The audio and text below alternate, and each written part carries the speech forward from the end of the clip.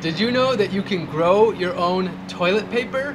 This right here is a year's supply of toilet paper for the average person in the United States. This right here is the toilet paper plant, and it is the Charmin of the garden. The leaves are soft as can be, yet durable. Your fingers will not break through. And the leaves are about the same size as a toilet paper square. The toilet paper plant is also called blue spur flower, or its scientific name is Plecranthus barbatus. It's in the mint family, which means it has a nice minty smell. Imagine never having to buy toilet paper again. You can do that with the toilet paper plant.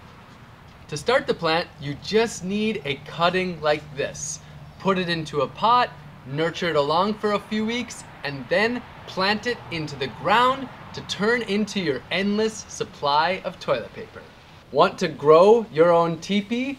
We will send you the cuttings or the seeds to get started. We've got a toilet paper plant for almost every region and climate.